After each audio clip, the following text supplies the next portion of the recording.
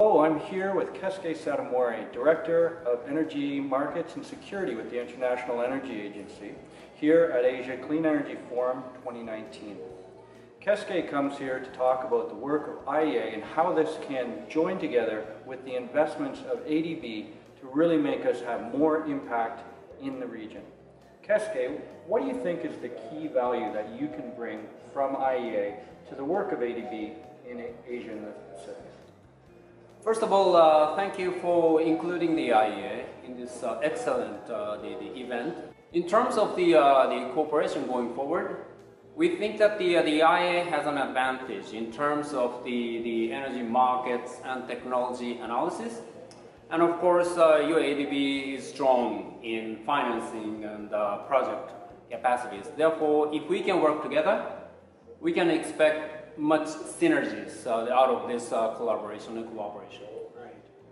What do you think are some of the biggest challenges in Asia and the Pacific region? Well, first of all, at this moment, in terms of the global energy landscape, Asia is where actions are taking place. I mean, massive amount, vast majority of energy demand growth will be coming from this region.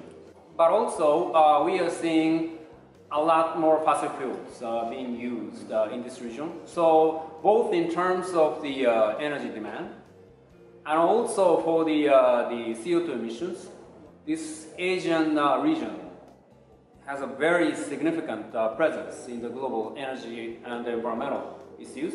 And therefore we think that we should work hard to accelerate the clean energy transitions in this region, and that's why the IEA is working on the clean energy transition program, trying to support the emerging economies in Asia in accelerating the clean energy transitions. Can you give me, say, two examples of technologies that are progressing as we would hope to make this energy transition, and two technologies where you have some big concerns? Well, first of all, everybody agrees that the variable renewables, like wind and solar, they are making rapid growth in all regions around the world, and that includes Asia. So we are seeing a massive amount of the additional solar PVs and wind capacities in Asia region, and that's supported by the policy support, but also the rapidly declining costs for these technologies. So we think that we should support those growth in the renewable technologies. On the other hand, the technologies the decarbonization technologies like the CCUS, we need to see that to happen as well. But that's one of the areas that is far off track with the sustainable the energy development path. So I think that we are trying to increase some momentum. And also what's interesting, the new technology area is hydrogen, for instance. The IEA just released the new hydrogen report at the G20 Energy Ministerial meeting. And I understand that many Asian countries, like Japan, Korea, China, or other countries, they are very much interested in this potential new technologies in this region. And also in terms of this Asia-Pacific region, a country like Australia or the United States, they're also very much interested in the potential of this new hydrogen technologies.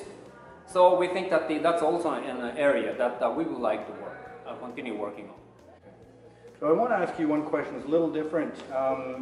This year's theme of ASEF 2019 is Partnering for Impact. What does that mean to an organization like the IEA?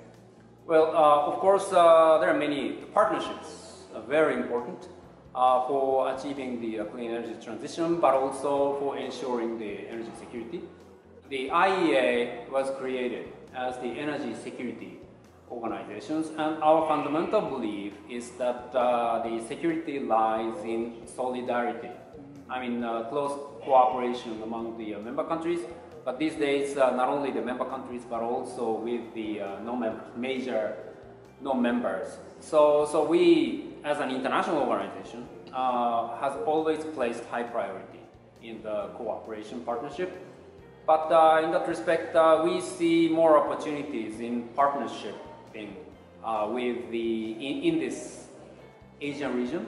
So we would like to work more and enhance our partnership with the institution like the ADB.